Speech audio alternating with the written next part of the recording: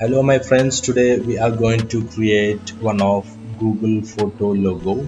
So step 1, select ellipse tool and create here.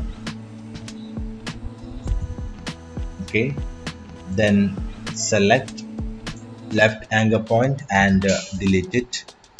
Join these two anchor points, select one anchor point and select another point, right click and join here.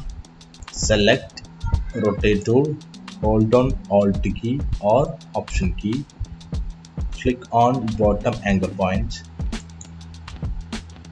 set value 90 here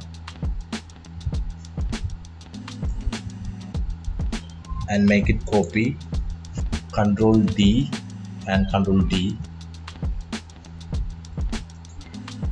and once you select, change the color, make it red, and once you select all anchor point of this shape here, then adjust a little bit roundness here. Anyway, thank you for watching this video. So if you like, please support me.